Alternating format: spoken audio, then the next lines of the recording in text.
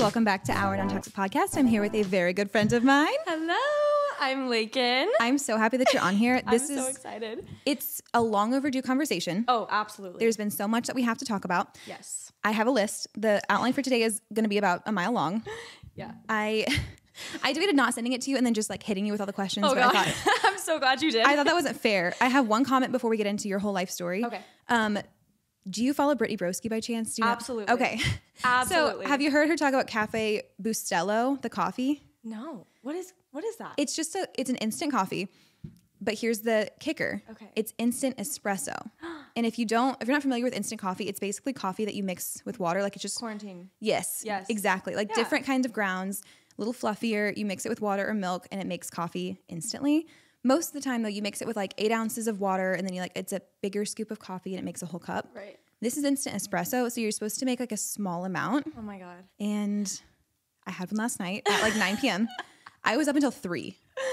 No. Shaking. It was like jet fuel. I don't know what I had consumed, but like I had a little evening cup of coffee to wind down. Oh, as was the you creamer do. good? The creamer was amazing. Okay, yes. So my husband made me homemade coffee creamer because he read something that was talking about all the different things in coffee creamer that aren't good for you. Oh. Do I know or care? No. No. But he does. And he made me some healthy one. Will I continue with my other store-bought creamers? Probably. But Right. So I went ahead and made another one. I downed an Urban Grounds coffee this morning. What'd you Used the get? cup. It was actually a Hannah Hicks special. She's my Okay. favorite barista. I love Okay. all of them though. But it was a toffee nut latte with graham cracker milk, which is like cinnamon sugar milk. Amazing. Yeah. So that was fantastic. But I didn't want to throw the cup away, so I just made myself a little coffee Bustelo. Yeah, I tried special. their new, the mallow one, the moon mallow. It has the graham cracker milk. It was really good. And I did the Lucky Charm matcha. I haven't had the love matcha. It's so. If this is in so your good. face, by the way, you can move the whole what? thing. Yeah. I'm like, okay. Yeah, you can do whatever you I'm wanna like do so with it. short.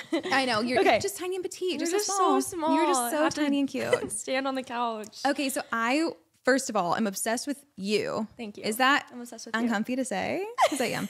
Also, I forget how much younger than me you are. I'm 21. Yes. Yes. And you are a class of what in high school? Oh God. Not that even matters. 21. Oh, beautiful. I think so. Beautiful. Wait. Yes. Right? Yes. Yeah, because 2020 was quarantine. That was my junior year. Okay. Yeah. Oh, there's a lot more I could unpack with that, but I don't want to make you relive it. Well, we can. We have so many other things to talk about. I know we have so much to talk about. So my younger brother is 2020, class of 2020. Yes. Did you know him in high school? So yes, not like super. Okay, but like of. So funny story. Actually, he's the reason I follow you. Oh, really? Because I remember, he was like that upperclassman that everyone was like, Yeah. oh my God, Evan Long. Oh. Like, Yeah. And I would follow him on Instagram and I saw him like, he would post you and I'm like, who is this girl? Who is She's this? fire. She's fire. I was obsessed as soon as I saw your page. And so I think I followed you for like maybe a year or two before you followed me back. And the day you followed me back, It's a crime. I was like, oh my God. No, I thought you were my age for the longest time. I was like, she's so cool. And you have one of those pages that I could creep on it so many times. I'm like, it's like Pinterest to me. I'm scrolling through. I'm like, I Thank love you. this. Well, so like, is it's so cute. yours. I mean, you. the feeling is mutual. Like I remember when you followed me back, I was like, oh my God, guys, do you know who Hannah is? And they're like, no. I'm like, okay. You say, okay, well, let me put Don't know you if you on. know. Well, Evan, Yeah. so we had this like long-standing tradition of Thanksgiving outfits, Okay. and that was due to me telling him that we were about to start a tradition. Okay. So what we would do is coordinate our things, and we still do it to this day. Coordinate our outfits so that we can take a really cute Instagram photo. And he posts on Instagram like twice a year, Right. maybe like one baseball photo. Yep. One photo with me and or my mother, Yep. usually on Thanksgiving. So we've been doing it for like 7 years. So that's why every picture on his Instagram that's not of him playing sports is It's of you. me.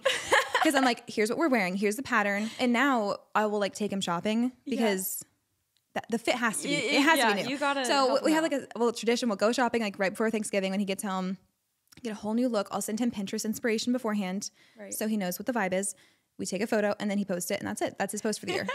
So he's clocked out. I love it so much. I know. Yeah. And I said on his podcast episode when he came on, am deeply, deeply like prepared and ready for someone to come in and just tell him exactly what he needs to hear Yeah. and do with his life. But Okay. that is besides the point. I want to hear about you. Give me the lowdown on who you are. Yeah. Just your life. So, I mean, I've always grown up here, Nixa, Springfield area. I grew up in a very Christian conservative household, and I feel like that has a lot to do with me and who I've become now. And you know, in high school, my parents and I, we did not have a good relationship. Yeah. Especially when I started showing signs of anxiety and depression, they were kind of like, what is that? Right. Because my mom was never taught what that was. Right. Even though she has raging anxiety. Just isn't like undiagnosed. She does. Yeah. Yes, undiagnosed. My dad has insane ADHD. They never knew it until like I came along and they're like, oh, there's something wrong with all of us. Like, we don't mess with that mental health shit. Exactly. Well, you know, and going to church too. And like, I'm still Christian. I still believe in God. But going to church growing up, they were like, oh, just pray about it. Yeah. Just pray about it. Everything will be good. So that kind of, once I got to like my senior year, I really started to stop going to church. And I sort of went my own way for a while. And it was good. It was freeing. And it was, I realized a lot about myself. And I finally was officially diagnosed, medicated. It changed my life. Yeah. And so then I was like, Mom. And you get that validation of being like, it's not just me. It's not just me. And I was like, Mom, you need to get on this. Like, you need some medication too. But then, so my brother, I don't know if you know I had a brother. His name is Chandler. I don't know what year he graduated. I think like 2017. He married a girl named Moira.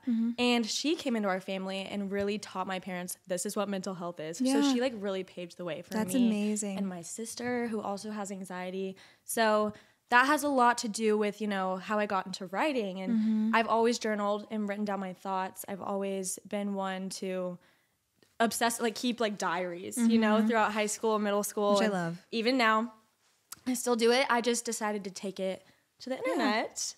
And that's where my blog comes in, which I've renamed it so many times. I don't even remember what it's called right now. I think it's literally just like... We'll tag it. I think it's Love Letters with Lakyn or something like that. Anyways. Which is adorable. Thank you. So I took it to the blog, and then a couple weeks ago was when I was like, you know what, I'm going to post one of my poems on Instagram, which I'd never done before. I loved it. Thank you. Thank you so much. That was like one of my favorite ones I wrote like a year or two ago. And I never had put like poetry in my blog post before. And I was like, okay, I'm going to put it out there. I want to be a writer. Like my dream one day is to write a book. So I was like, I need to put myself out there a little more. So that's how that started. And yeah, I mean, I'm a writer. I'm a book girly, Marvel fan. I know you are. We're going to dive deeper. I'm not just letting you talk yet. We're going to dive so deep. And also, I mean, that's really all you need to know about me. Books, Marvel, pop. I'm such a pop music girl. Love Taylor Swift. Love. Coffee. I mean, come on. We have and now you know why you're on the podcast. Exactly. We have so many similar interests. And well, I was seriously diving through our DMs to see all the different topics, and I had to pick my favorite ones because we're just big story reply friends. Like everything you post, I'm like, I have something to say. Yep. Guess what? Same. I've got more to say. Yep. And all your posts, I just think it's so beautiful to see someone being so authentic, and that's been a big journey for me. Yeah. Instagram, first of all, this is how old I am. Not that much older than you, but it feels like it. But Instagram was invented, like it became popular whenever I was in 8th grade. So I had most of my formative years prior to that. Yeah. And then the boom happened whenever I was in high school. So I got to experience like the very beginning when you're just posting whatever you want to, no one cares, into the blogger era, into like the curated feed era, and then now to the photo dump, no one cares. And we've gone through all of these different phases, and I could do numerous episodes just talking about culture and how detrimental it is that we're all trying to be content creators, but we're just following the same formula and no one is authentic anymore. And I'm as guilty as anybody as for trying to do all of that myself. Especially working in social media and wanting to give, a results-driven approach to my clients. Yes. But it's difficult when we're all using the same trending audios, and here's the filters that perform and the fonts that perform, and here's the link that should be.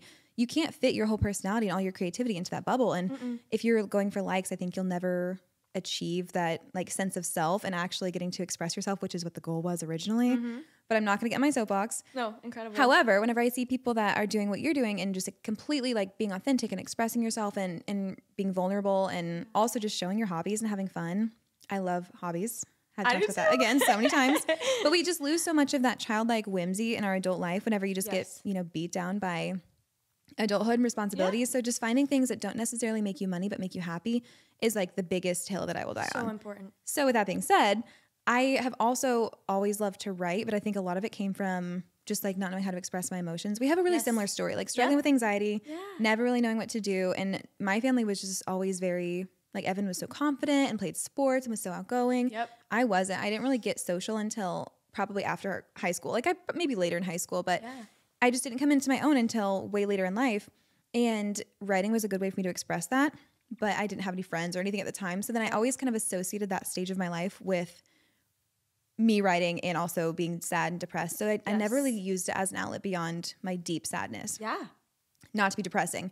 I've also journaled. So there's just so many things that hit on that. I thought we were so similar. And I love looking back at all these journals that I've had since college, basically, whenever I left home for the first time, and seeing how much I've grown and changed. And that's one of the things that has continued to make my faith so strong, is seeing like all the different things that I was praying for that have been answered or not answered.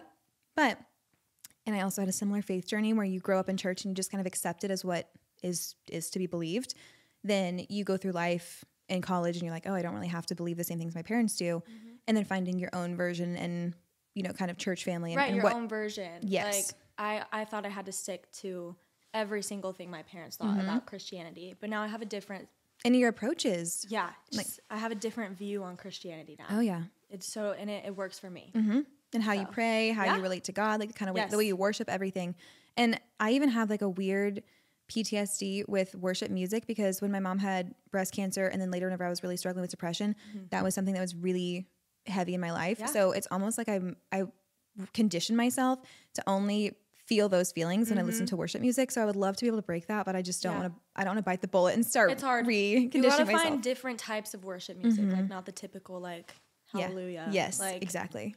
I'll have to send you some of this. I would love that. That'd be so great. I can send you. And it's a lot different from what you grew up in, because I kind of relate my worship to the church camps I would go to growing up that were very kind of like mind control. Yeah, like, you look back and like, ooh. You're like, oh, that was not. That's like, indoctrination. Exactly. Like they wanted you to cry like during the worship sessions. And you're like, I don't know what's going on. Yeah. Anyway, you just feel too powerfully and you're like, oh, I don't know. Yeah. Well, fortunately for me, I had too much social anxiety to go to church camp. So I don't have any of that trauma, but I get it. I get it. Okay. So what do I want to dive into first? I would like to know your report. This is a fun little thing we do. Okay. It's basically what you're reading, eating, playing, obsessing, recommending, and treating yourself to. So let's start with, what are you reading? Okay. I'm reading the Throne of Glass series by Sarah J. Maas. I need to dive in. You have to read it. I know you've read Crescent City and ACOTAR. Yes. Okay. I read ACOTAR first. Same. 2 years ago. I reread it last year. Took a long break from her. Right. It's a lot. It's a lot to digest. But it's so good. And she just makes you want to read more of her stuff. So I thought I was going to read Crescent City first, but I think it's a little too intense for me right now. I totally get it. Like you said, like it's really big, like fantasy. Lots politics, of world building. There's so much. And I just didn't know if I'm in the mental headspace to sit through that right now. Throne of Glass is a little similar, I would say, in high fantasy and politics, but it's a little easier. It's a young adult fantasy series, so not as much smut as an ACOTAR. Yep. But it's still like, it's slow burn. Yeah. And it's amazing. I think I'm on technically the 4th book, which is called Queen of Shadows. And it's technically the 5th book if you've read the prequel. Okay. So the prequel is The Assassin's Blade. I read it first, and I always recommend reading it first. Because a lot of controversy about the order. Listen, I say read it first if you're a very character-driven reader, if you like the character development, if you like that empowerment in a female main character. If you read the first one first, you're gonna feel so much more connected to her, and everything will make sense. And it'll make sense in the end, but read it first. Read it first. Good. Yeah, that's what I'm reading. Loving it, of course. My reading goal this year is 50 books. That's crazy. So this is my 13th. And do you classic read, like you with a book, or do you listen to them and count those? Both. Okay. I have my Kindle, Audible. I think it's valid. Some people are very opinionated about that. No, I need to have all the formats. I love it. I have to have all the formats. I didn't get into audiobooks until recently, and now I get the hype. Yeah, well, my commute to work, because I live in Springfield, is 25 minutes there, 25 minutes back. That's like a chapter. Yes. The chapter both ways. So, like, I got to read while I'm driving. Obviously. It makes things so much easier. It is a different experience. Like, I had to train my brain to do it because I get so distracted due to my dependence on technology. So, whenever I'm reading, at least I'm focusing on it like it's something I'm holding. My hands are occupied. I'm reading it, like having to stare at the page. Versus an audiobook, sometimes it's difficult for me. So, I have to have something else that I'm doing. Like, I don't know if most people, I assume they do it when they're driving or doing tasks. But I couldn't just sit there and, like, I'm reading right now. If I'm going to sit in a coffee shop, I'm going to have the physical book. I'm not going to do audiobook. But like road trips, I do a lot of road trips. So I love that. Gotta have gotta have Audible. I'm doing my reread of ACOTAR right now. I'm on Mist and Fury, just like rereading to get all the details. And it's similar to Marvel in that whenever you're reading it, there's so many like Easter eggs and different things that you don't pick back up. Anything she writes, you have to remember because it will come back. She doesn't just say things. Nope, she doesn't just say it. It's not casual. Yeah. Not just little ancillary details. It's all significant.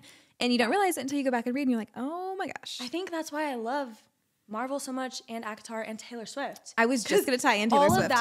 All of that, Taylor Swift. Anything she says or does, it's intentional. Yes, and they plan things out so far in advance. Like, they love their creations, and that love always translates through. And that's why I love, like, there's 4 movies in the Marvel franchise that were directed by the Russo brothers, who like grew up reading comic books. Yes. And they're so much better just because, I mean, obviously, Bucky Barnes is in all of them, but also because they just care so much. Like they talk about how many months it takes them to like flesh out character arcs beforehand, and how much thought goes into each and every character, like no matter how big or small. And I just think it matters. It shows through. So that's why I love, even like I'm a new Taylor Swift fan. I was not as much into her pop side, but I got into her with Evermore and Folklore, and then now I'm like in love with all of it. It's impossible to let go. How do you not love her?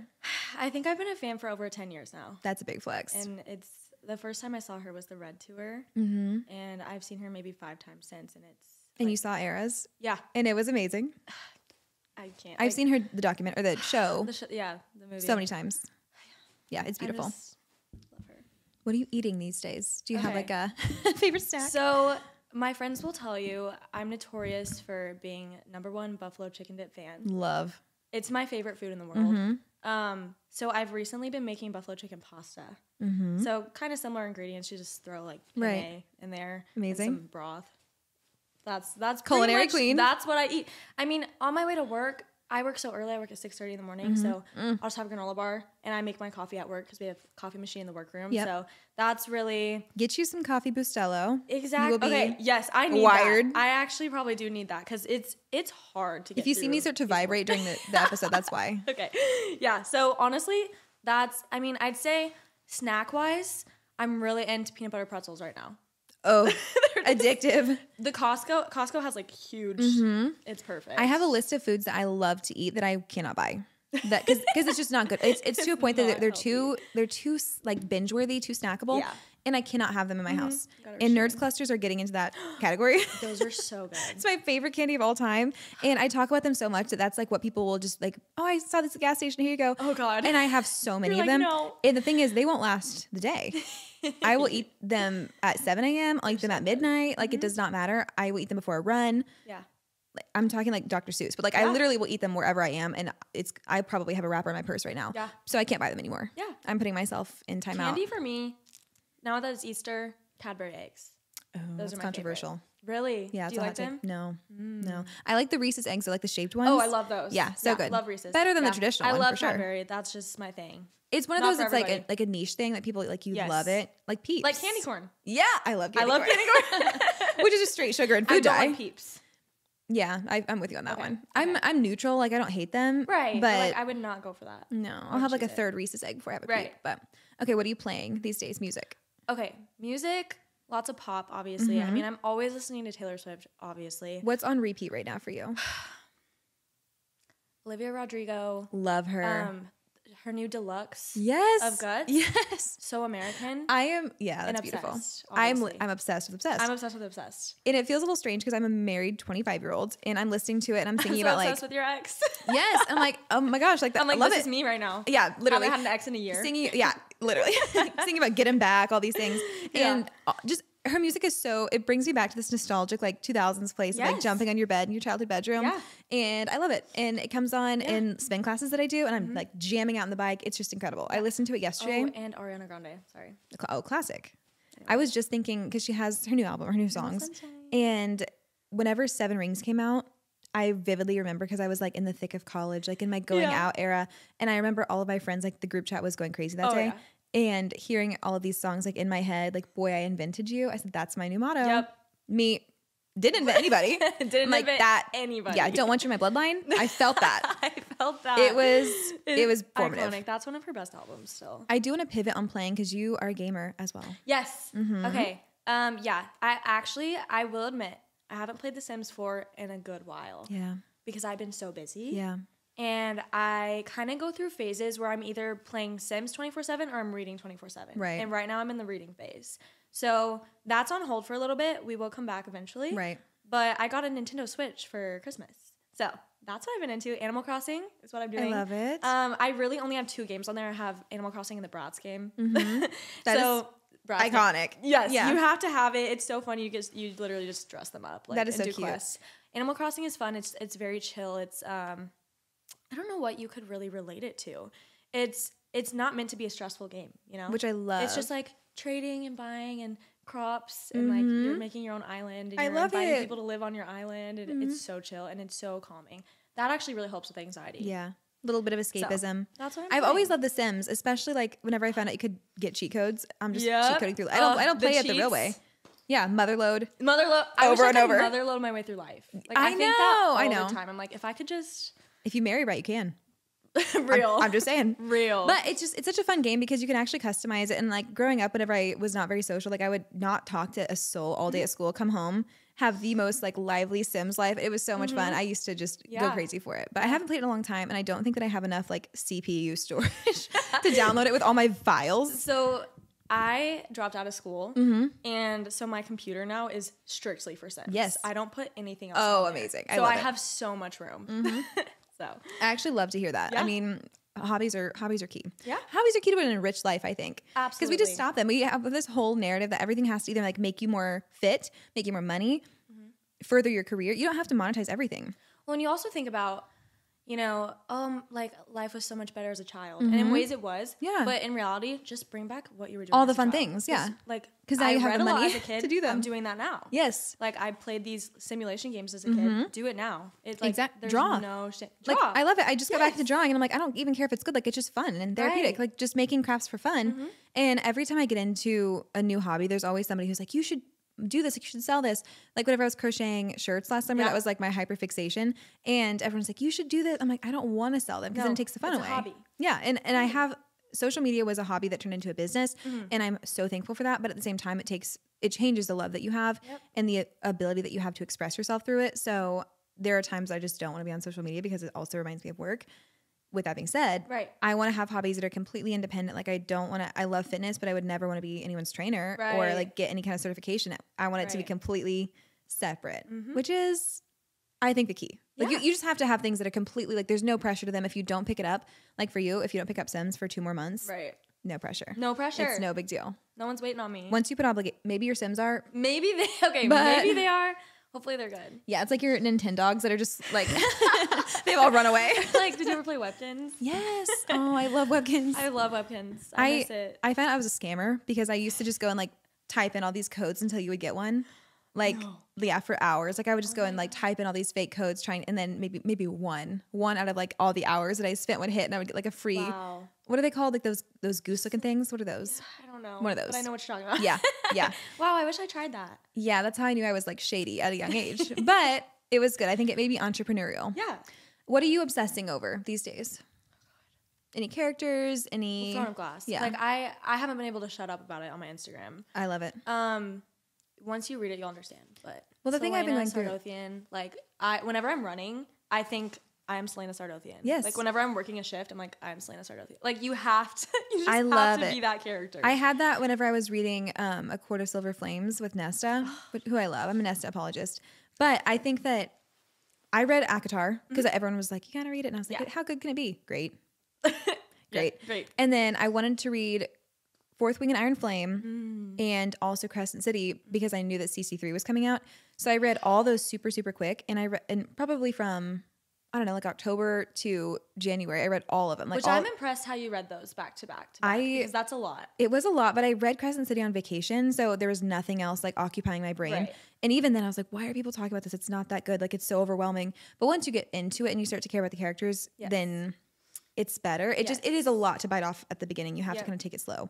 But maybe like use a YouTube video for supplement to like get to know what's going on. My goal is to read those. They are really good. Like and I need to. It's really interesting and it's a whole combination of fantasy with like modern technology, which you don't think that you're gonna like, and then you end up liking modern it. technology. Like there's cell phones, but there's also like magic, which is at first I that's thought, so different from what she I know writes. So I'm curious. It is. I think there's such good books, and like you do get very attached to them, but I think it's just a different kind of like mental energy that's required of you. Yep. But I read everything so quickly that I want to go back through and reread it because I think I was just so invested. I was devouring them and didn't really take the time to like enjoy it.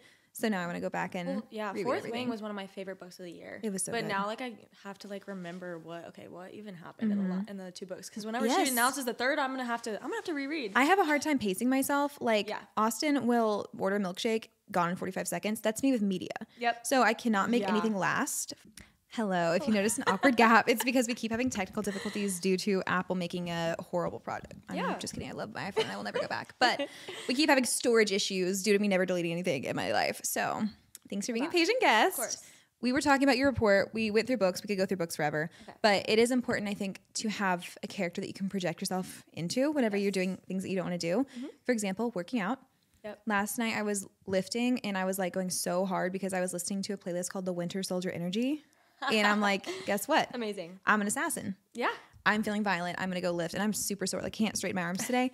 Worth it. It was great. Worth it. But you have to have something where you can just like channel someone that's cooler than you. Yep. And then eventually, you know, you hope that it will stick. But usually a new hyperfixation takes its place. So. Oh, yeah. What are you recommending to people these days? Olive and June nails. Love. Always. Hype girl. I will never stop recommending these. They're $10 at Target and Walgreens. And I don't even remember when I first found these. I think I started using their polish like a couple They look years ago. so good.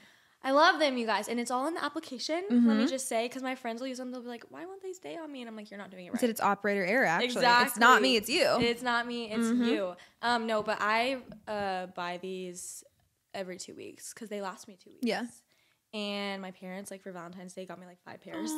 I love it. They know. Well, they're always so beautiful. Your nails are always so well done. Thank you. I have like the shakiest, most like uncoordinated fine motor skills. Like I cannot do anything that's like fine and small. So I get them done, and that is how it's gonna have to stay. I think if I could swing it. I cannot get my nails done. It makes me nervous. I hate sitting there. Yeah. I will have a panic attack. Yeah, I do get that, yeah. The press-ons, really, Olive June, please sponsor me because I love you guys. Yeah. And I post you all the time. Yeah, you're like, please, I'm begging you. They like will comment on my post and DM me all the time, and I'm like, okay. You're like, run me my check. Literally. Come on. Literally. Because I've gotten so many people on them. Keep a spreadsheet. Send it to them. Send them a formal proposal. Hey. I know. Yeah, one day. That's me, like all my, because I tag everything just for fun because you never know what's going to happen. You never know. And I'm always like, come on, guys. Like I've sent so many links, no commission. Like just sharing. Okay, what are you treating yourself to these days? A new book here and there. Always. I mean, coffee. I always buy myself too much coffee. Like my dad is like, you need to stop buying coffee every day, and I'm like, I don't do it every day. He said it's the little things in life. If I get a treat every day, that keeps me going. Yeah. And just to know, like, okay, I'm gonna go. Maybe I'll get a coffee after this. I think you should. I think I should. This is a difficult thing to do. To sit and talk. You're right. Yeah. I think I might have to. That's me every time. I'm like, oh my gosh. Oh, it's so taxing to podcast. Yeah, going to get another coffee. Yeah. But I was proud because I got my coffee and then I made a home coffee. So I'm balanced out. Everything is great. Exactly. I've set the limit at buying more than one a day. So I will buy one if I'm out and I will not buy a second. Because for a while I was getting too crazy with it. Yep. Like, life is short. Like, whatever. I said, no, that is too far. You got to stop. It really adds up. Okay, that's your report. That's amazing. That's my favorite thing to do. I feel like that's the fastest way to like get to know somebody. I don't want to know your star sign. Like I want to know your report. So what books got you into reading? Like, did you have a formative series when you were younger? Okay, yes. In 4th grade, I think I read The Hunger Games for the first time, which is crazy to be reading at 4th grade level. But I should not have been reading about that. Okay. But it happens. So The Hunger Games, Percy Jackson, Harry Potter. Of course. Obviously. Staple. That was mine. Divergent. I never read those. I should have.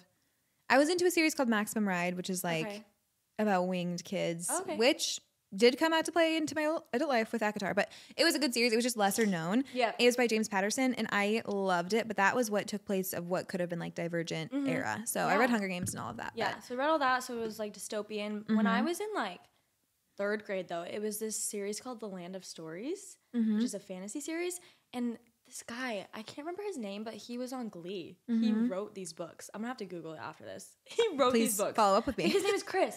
What's his last name? Oh, the actor, like Chris. It's like Colfer. Is it? Oh yeah. He plays Kurt. Yes. I did not know he wrote anything. The books, The Land of Stories. And I read them. Good to know. I read them in elementary school, and that's kind of what opened me up to fantasy, because it was like this storybook world, and these kids get sucked into a storybook. And my dream. Yeah, but that's me. what, yeah. Waiting to get sucked into a story since I was like a kid. Me. My life has been waiting. God. I was waiting for a Hogwarts letter.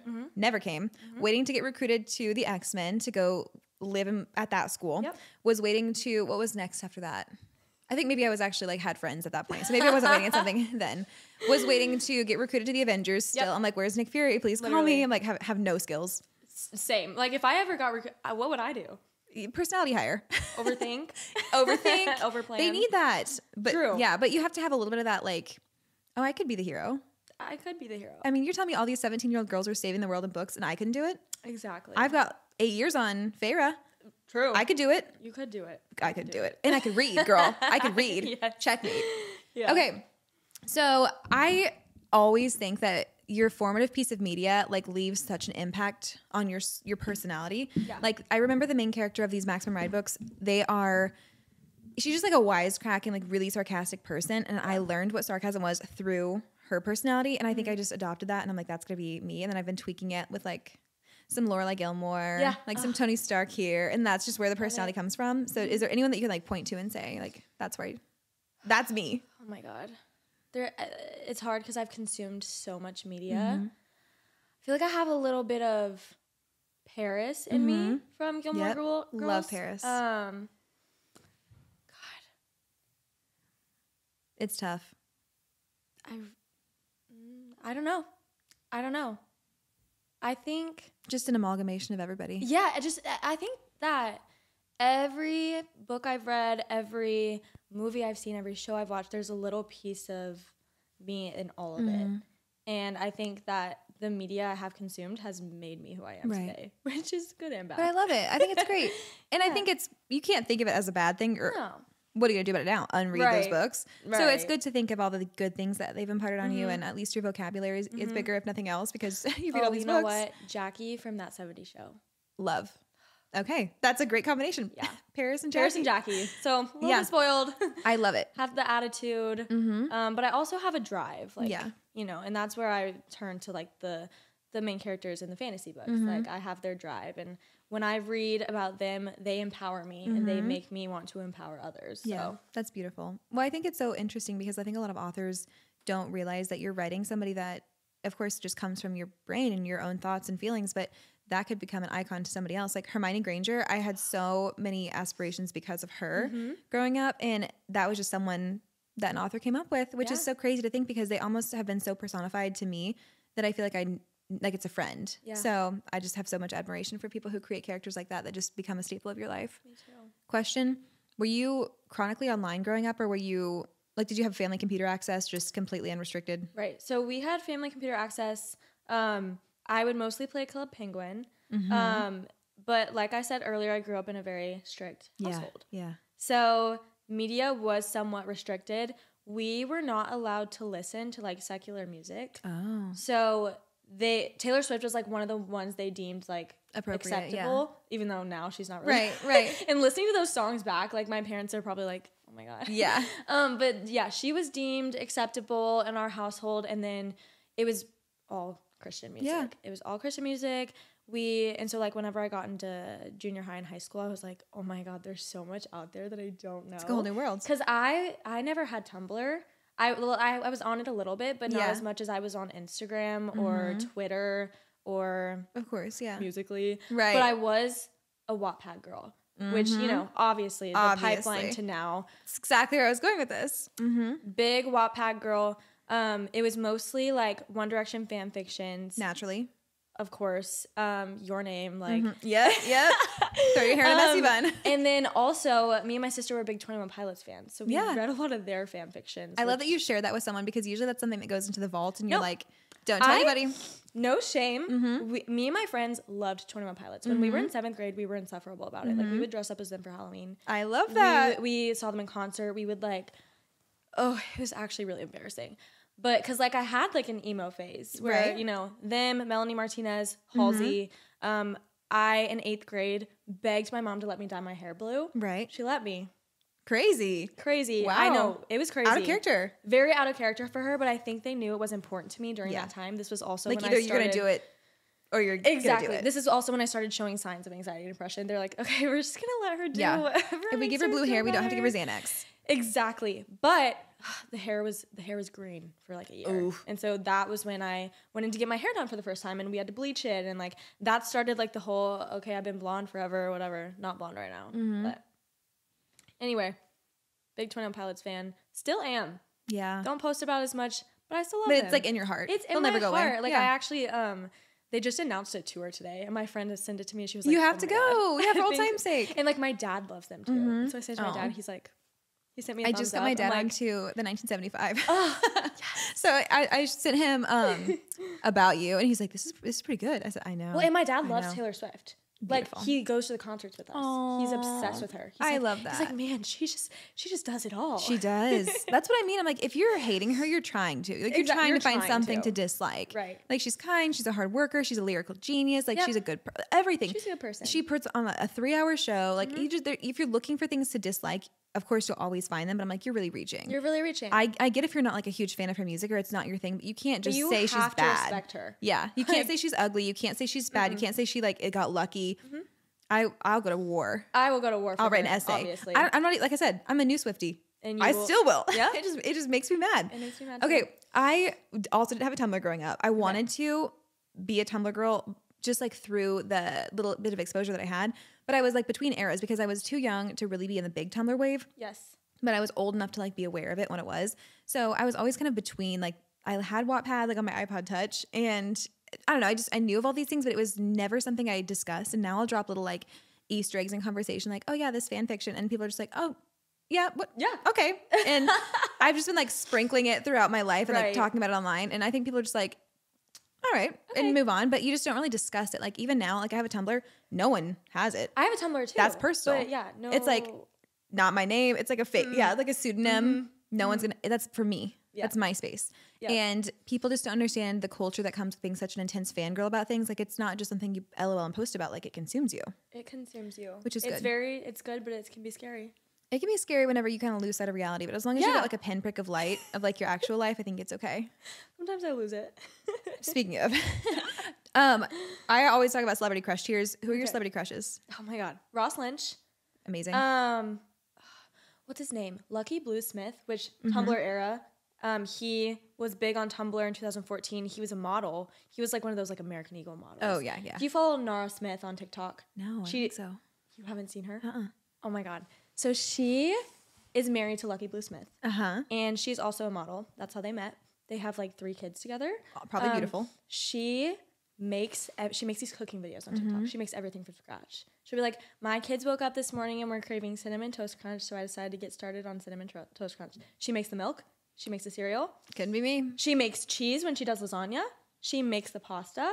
And like it's kind of a meme, but also I love her. And I will defend her to the day. Like I love her. Her husband is so hot. I mean, more power to her, but I could never. Yeah. So like store-bought's great for me. Store-bought. I'm good. That'll suffice. I'm not making my own. Yeah. Whatever. Me making nerds clusters in my basement. Could be impossible. Impossible. Yeah. I bet she would do that. I'm sure there's a way. I'm gonna leave a comment. Yeah. And see if she does it. No, but what was I gonna say? Oh, Lucky Blue Smith. He's so hot. Do you know who that is? Okay, you need to look him up after this. I'm aging myself. Ross Lynch, always. I can't think of anyone. That's solid. Right now. I'm kind of between tier 1s. Tier 1 is like the crazy obsession, you know, and I'm just between, which is good. Yeah. I'm thinking clearly, everything's normal, but you never know when like a new one's gonna hit you. Where you see a piece of media and you're all of a sudden like just like a random TikTok from a show you've never seen. It could be an edit. I'm like, I have to watch a show. Like, who is that man? Now I have to watch 9 seasons of Criminal Minds because I saw this one edit. It's always something. So that happened to me last year whenever I was watching the movie Now You See Me. Okay. Again, I've seen it many times. Yes. Watched it. I said, oh, Jesse Eisenberg, this is gonna be a problem for me. Yeah. That was short-lived, luckily. Then I was going back through like Marvel TikTok, saw an edit of Sebastian Stan as Winter Soldier. I've seen him before. That, for some reason, I was like, he will always be. This is going to be bad. On my roster. And he should be. Yeah. And he should be. I've been making conversions for years now, which is good. Yep. Okay.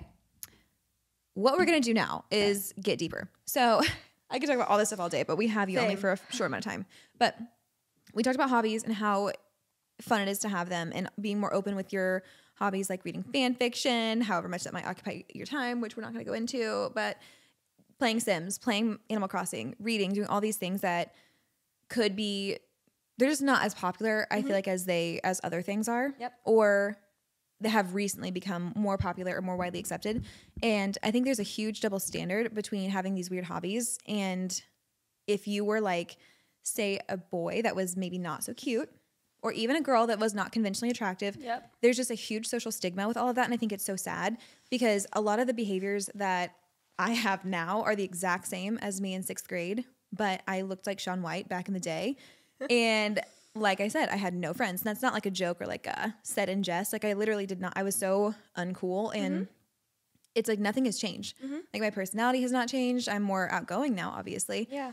But my interests are the same. The things that I like fill my time with, all of that is the exact same.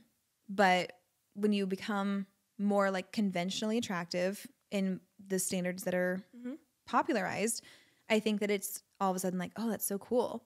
Versus Yes. you see other people online who are made fun of or teased or, you know, their accounts never go anywhere because maybe they don't fit what the world thinks is cool. What are your thoughts on that? Yeah, I have a lot to say about this, especially working with kids. I work with like kindergarten through 4th, and I've worked with 5th and 6th graders before. And a lot of those students have the same interest as me. They get made fun of for it. Yeah. And I see that on a daily basis. Right.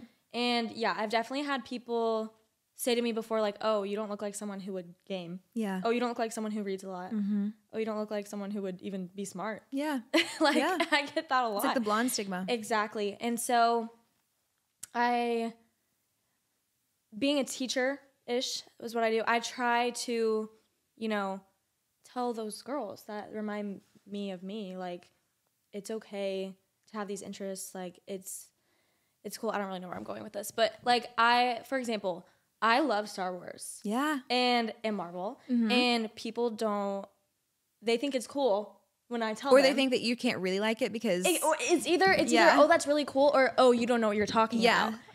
And I'm like, you just think someone's hot. I'm like, no, but I grew up watching Star Wars with my brother. Like, I love Star Wars. Like, I can tell you anything about it. And they're like, okay, name this. And I like school them on it. Yeah, of like, course. They're like, oh. But it's and I know this is like world's smallest violin. Like there are real problems. I get it. But also this is a podcast. This isn't like a presidential debate. But I think it's just so interesting because I've been on both sides of it. And I feel like exactly what you just said. People either are like you're into that kind of thing. Like you read comic books, or they're like, okay, like you read comic books, like name 5 of their songs kind of thing. And nobody takes it seriously. It's like, why is there a mutual exclusion between wanting to maybe like feel pretty and dress up and dress girly and do all these things, but also liking things that are not fitting to the mold of what people think that you should have. And also, why is it cool for someone if they look a certain way, but it's not cool for somebody else? And I don't know. I could go on about that, but I just think it's so sad. And I'll see people on TikTok where, you know, you're like the 10th person to see the video and like their accounts just get no traction. And then I see like a cosplayer or a girl who's like a beautiful, like super attractive girl making the same kind of content. And they're getting so many views. Exactly. And I get it. Like we're all shallow by nature. Like you want to see pretty people. We all do. But it just makes me sad to think like it's okay to enjoy your interests, but only based on how you look. Exactly. No, I agree with that. Especially when I was in high school, I would consider myself, I was very social. I would say like, you know, I hung out with the popular kids, whatever, but I still had all those interests. Right. And they were still the same. And, you know, I don't know if this makes me sound like a bad person, but I felt bad for the other people in my classes who would have the same interests as me, and I would talk to them about like a book or a video game or something, and no one else really cared about what they had to say. Yeah. But they would listen to me, but they didn't care about what they had to say. Yeah, exactly. And so in high school, actually, my senior year, I started getting more involved in theater because my best friend Kennedy did theater all throughout high school, and she would always get like the main leads, and she was so talented. And I kind of joined her in on that, and my friends were like, what are you doing? And I'm like, I love this. Yeah. I love this. And I would do like the behind the scenes for it, and I did makeup for the shows, and I enjoyed it so much. And people hate on theater kids all you want. They are the actors you watch on your screen. Yeah. Now. How do you think they started? Exactly. Guess what? You see them on their like fedoras and they step out. Like, you know, that's a theater kid in their heart. That's and soul. A theater kid. Yeah. And you gotta have respect for them. Tom Holland did ballet. Literally. Did musicals. Like, come on, you just think that he's Spider-Man all the time? No. No, they're all actors, and Yeah. they're all kind of cringy. Yeah, if you watch enough of the press conferences, Exactly, like, you know. no matter how much you love them, like you're gonna see it and be like, ooh, Yeah. like it'll cold water right on your crush And immediately. and you see all these men and women, but you see typically a lot of men like sexualizing these women actresses like Margot Robbie, and that's the whole thing about Barbie and everything. Right. And it's like those women were in your high school at theater practices, like practicing their acting skills. Yes, and then just because now they've grown into themselves and like they have resources and money and all of these things, and it's like, oh, well, now it's cool because she's super hot. But it wouldn't have been cool if she was just putting in a play 15 years ago, 20 years ago. I don't know. It's just very sad. It's sad. Like to have the same interests as like a guy who's never had a girlfriend in his life. Like a 30-year-old man who lives. It's me. Yeah, me at my core. I know. That's who I relate to the most. Like if I used to work at a bank and I would get along so well with all of like the tech guys and everything because I'm like they're the only ones that like the same things that I do. And don't get me wrong, that makes me sound like such a pick me being like, oh my gosh, like girls just don't get me. I love girly things too. Yeah. I love girly things. I love women. I love all of these things. Love the bows. I am like other girls, and I'm proud of that. I do have another side that's a little bit more niche. So it's fun to get to talk to people that you relate to, but that's always made me a little bit sad to think about. So that's another thing though. Like I feel like people have told me like, oh, like you're just trying to be different. No, I just love these things. I just love these things. And I'm not afraid to talk about them. Yeah. Exactly. That's the difference. Like I am not afraid to talk about it. I think it's good with book talk being so popular because before, and it's not that reading was ever uncool, but it just didn't have like as much of a wave outside of the reader culture, reader community as it has now. And now it's so mainstream and people who just have never liked fantasy are getting into it and realizing the appeal.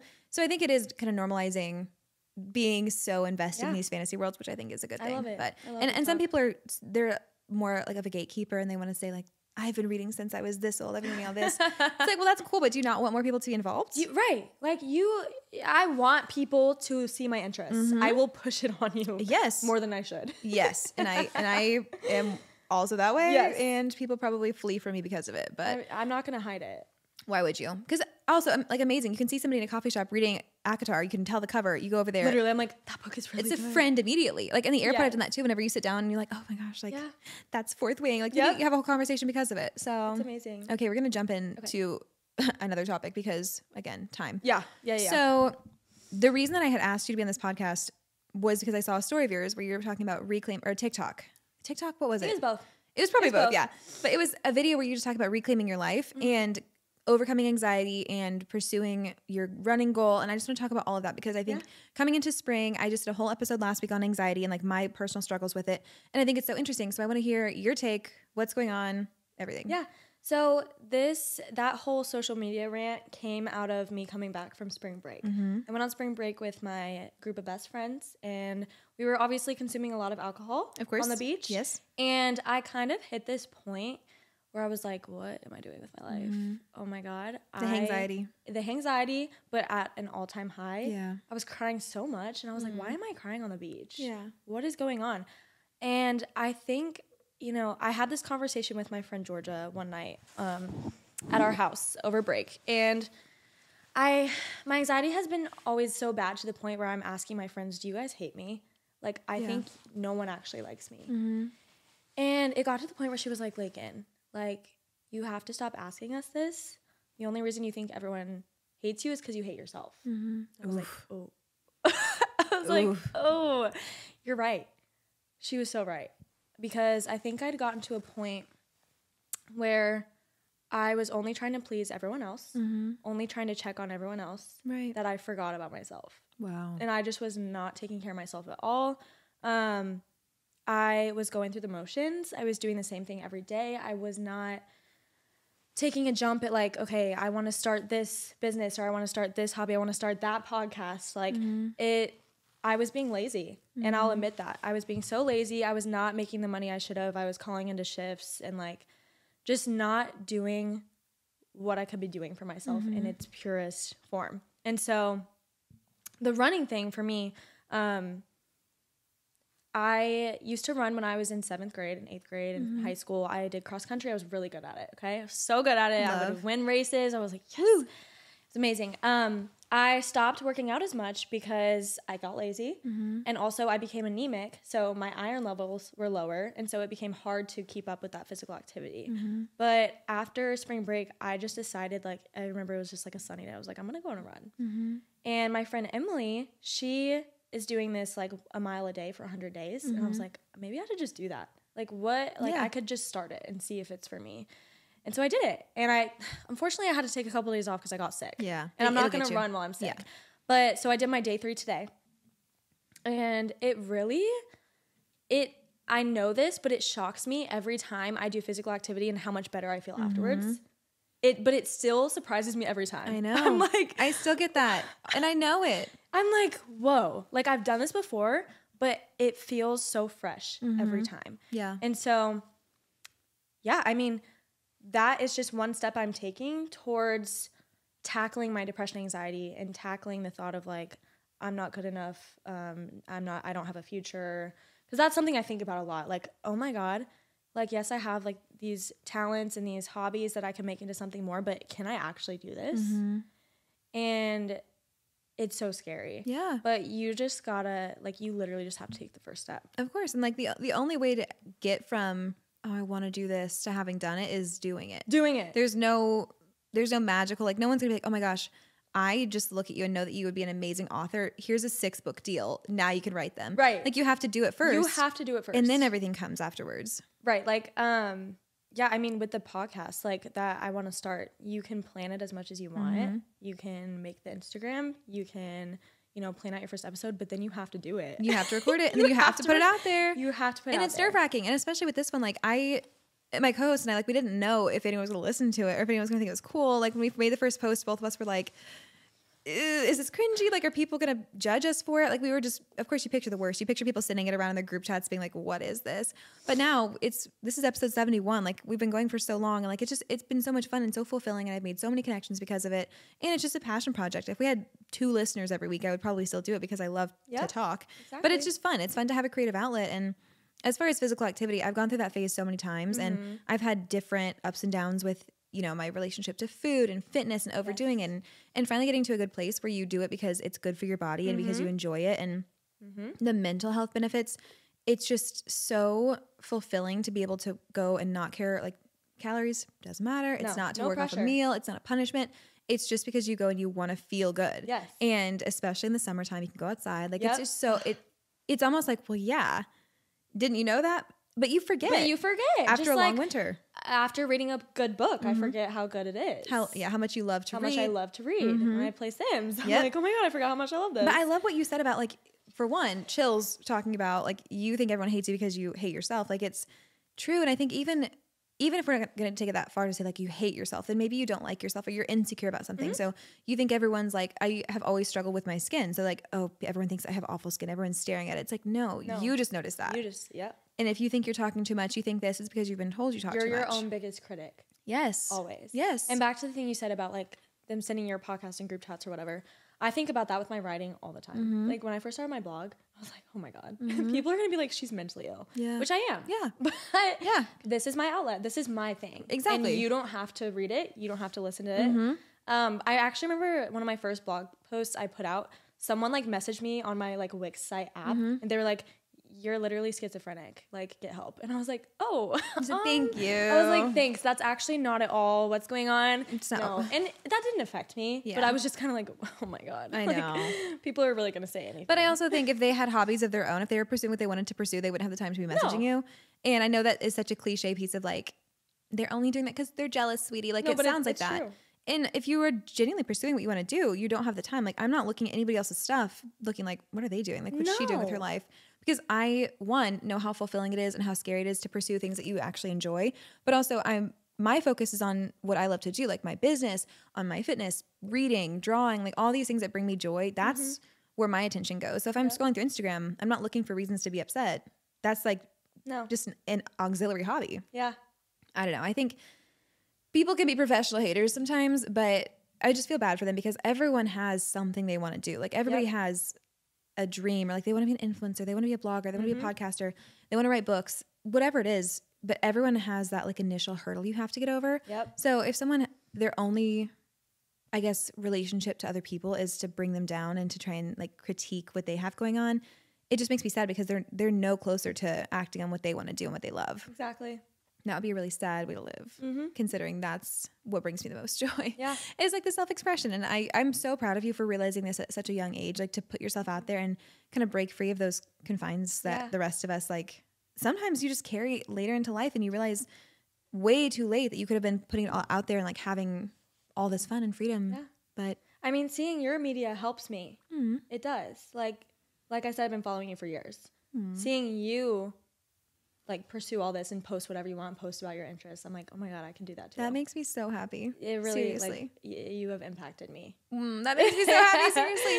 I feel like it's one of those things that it was for me like a slow drip. Like I'll test the waters, like put something like a little weird out there and then something a little weird out there. And one, the more confident you get in yourself, the less you really care because it's like, okay, say a post gets like 18 likes.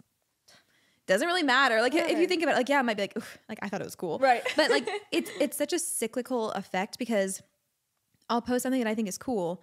And if it doesn't get that many views, it doesn't matter because I think it's cool anyways. Yep. So then I don't feel insecure about it. Versus before, if I'm posting something that I think is going to like go on the FYP or like get trend or something, it's not something that I care about or I'm proud of or I'm passionate about. It's just something that I think fits this algorithm. So whenever it tanks, it's like, oh, like, come on. Like, I don't even like it. I posted I'm sick it. of the algorithm. Same. I'm sick of it all. Same. And that's why, like, now I don't use hashtags. I don't care. I just post what I want to post. Exactly. And then I don't care even more about the views or the plays or like whatever I happen to get analytics wise because I like that piece of media. So then it just perpetuates the cycle of me wanting to post more of what I like and not caring about it. So it just, I don't know, it does continue, but you have to break the cycle eventually and just stop caring, which is easier said than done. Yes. Everything's easier said than done. And guess what? You'll lose followers. I've lost so many. I've lost so many. It doesn't matter. And it's because I'm posting more of what I like. Yes. And they're like, this is not what I followed you for. Yeah. I don't care. Yep. New ones will come in. Yeah, being weird online and getting married are like the two biggest things that will cause you to lose followers. So I've taken hits, but I've also gotten a lot of fun new followers, and I get to meet friends like you. Like I would never have connected with you if I hadn't been posting authentic things, and you hadn't either. Yep. We would just be two girls posting like OOTDs. I don't even remember the first time. I think I DM'd you one time, and I was like, hey, I really like your content. I'd love to talk to you sometime. I don't even remember the first time we talked. It's probably still there. It's probably honestly still there. I mean, I reply to everyone's story like we're best friends, especially like when the sun shines on me in the morning and my coffee hits. I'm like, I love everything. God, I love you. Yeah. Then an hour later, I'm anxious. I have 15 messages to reply to. I don't open them. And never respond. So that's like my daily routine. That's actually my worst flaw. I'd say that's my one. What do they call it? Your vice. I am so bad at responding messages. Yeah. You have to text me 15 times before I answer. And that's not personal. Just respond. No, it's not personal. Because sometimes I put it down, forget to pick it back up, and that's okay. I never understood bad texting until I got older. And I'm like, no, I'll read it and I'll be like, I don't have the mental capacity to answer you right now. Yeah. Or like I need to think of something or check something before I can respond to you. Or you read at a stoplight, trying not to text and drive. Even like my best friends, I don't answer them for a week. Or you do that thing where I'm like, I'm not texting right now. I'm finishing up this task. Then you have a pause in the task. You get online. You send them like a DM. And I'm like, oh, I'm the worst. But that's fine. First world problems, I guess. Anyway. Okay. Do you have any closing thoughts? Anything that you want to address? Anything you want to throw out there?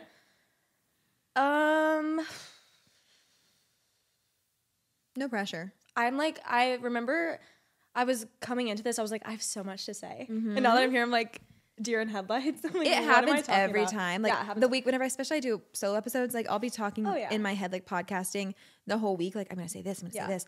Don't think to write it down because I'm like, it's in my head. Like I'll come up with it. The second you stare into that light, it's like all thoughts escape your head. I guess I'll say one thing. This I have not mentioned on social media before, but I'm writing a book right now. It's in the works. Amazing. And I'm so excited. We got the exclusive. You got the exclusive. It's probably going to be a long process. Well, of course, and a long time That's coming. incredible. But I've been talking about writing a book for so long, and my dad was like, just sit down and write it. Yeah. And I'm like, oh, okay. He's like, oh, right, yes. Right, okay. yes. That's the most important part. Makes sense. So I'm typing away. That's incredible. It's very Is there anything you want to share about it, or do you want to keep it like mysterious? So I will say it's not like any type of like fiction. It's more of a collection of essays and poems. I love so that. kind of like, I don't know if you've read the book anthology. 101 Essays That'll Change Your Life. I've heard of it. Yeah, I haven't read it. It's a good book. It's kind of inspired by that, but just kind of mixed, blog style, you know, I my love blogs, that. like blog style entries, as well as poetry, like the thing on my Instagram. That's So beautiful. you guys heard it here That's so first. exciting. I'm so proud of you. Thank you. I will expect a copy. Oh, absolutely. Signed. Literally signed. Signed copy. That's amazing. I hope you stick with it. And same with your 100 days of running, consecutive or not, that's something to be proud of. And you owe it to yourself just to pursue wholeness and happiness and all of those things. So, Oh my God, wait, do you watch The Bachelor? no, I don't. I know. Man. My media capacity is like over the limit. Same as my iPhone storage. All right. Like at its limit. Well- I know. Shout out though. People might listen. People might watch. Guys, I just want to say that I really love Daisy, and after the last episode, Daisy and Kelsey, they just really warmed my heart, and it was just really sweet. You need to go look at the TikToks of it, even if you Okay. haven't seen that. I'll do it. Do it. I like to be involved. I get bad FOMO. So Okay. Yeah, that's all. that's fantastic. Well, I'm so glad you came on. I'll tag Thank all of you your so socials much. and everything. All 18 of your projects. So people can check it out. All my passion projects that Yes. are like halfway done. Yeah, thank you for having me on. No, thank you for coming. You're amazing. Love you lots. Love you.